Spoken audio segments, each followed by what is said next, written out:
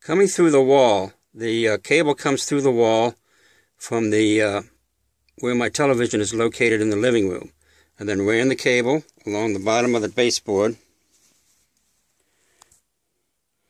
up the side of the door,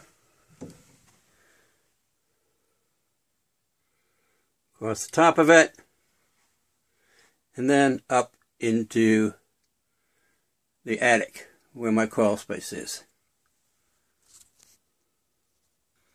And then, just inside the crawl space is my antenna, which I've mounted to a pole so that I could turn it sideways and cue it on the signal.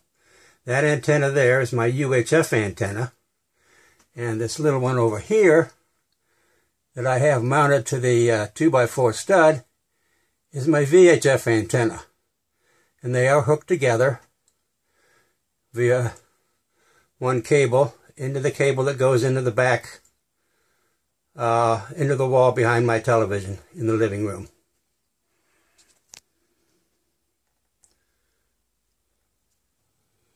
Now the cable comes through the wall and connects into the back of the TV just like a regular, off a regular jack. What I did was I put a double cable hookup plug or faceplate in there with two hookups so I can keep the cable television in case I ever want to use it.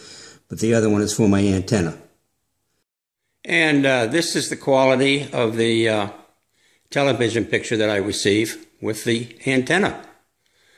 For me, I think it's as good, if not better, than cable, because the cable signals supposedly are compressed, and this is not a compressed signal. It's just very clear.